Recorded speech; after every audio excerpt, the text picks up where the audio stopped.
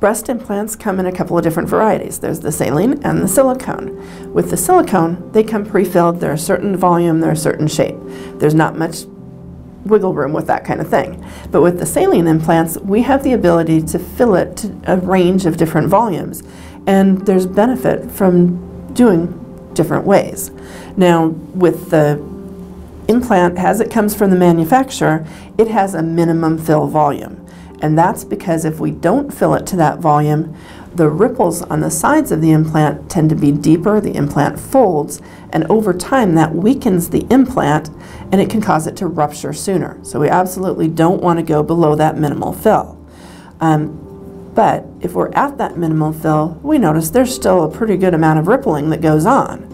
So what we like to do is fill it to maximum fill or even above that maximum fill to fill out that laxity of the outer shell of the implant.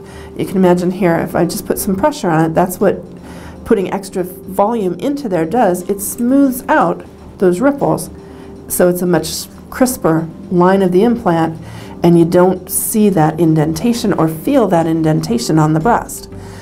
Also, you get the added projection, which is nice. We don't have to go wider to get more volume filling outward if we do an overfill on an implant. Now, there is a limit of how much we can go over too.